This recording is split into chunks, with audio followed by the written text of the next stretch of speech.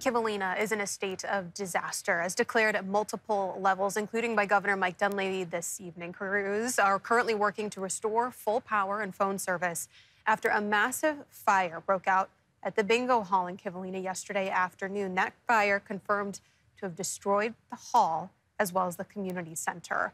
Northwest Arctic Borough leaders say incident teams are bringing food, water, other supplies, and even crews to the area, while a spokesperson for the State Division of Homeland Security and Emergency Management says power has partially been restored. There was some damage to electrical lines, some transformers in the community, and some other communication lines as well.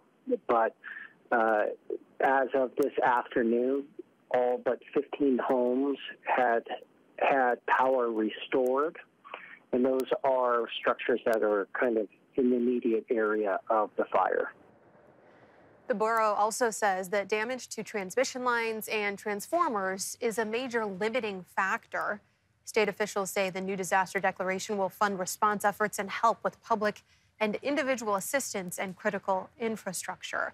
The city of Kivalina and the Northwest Arctic Borough have also declared disasters.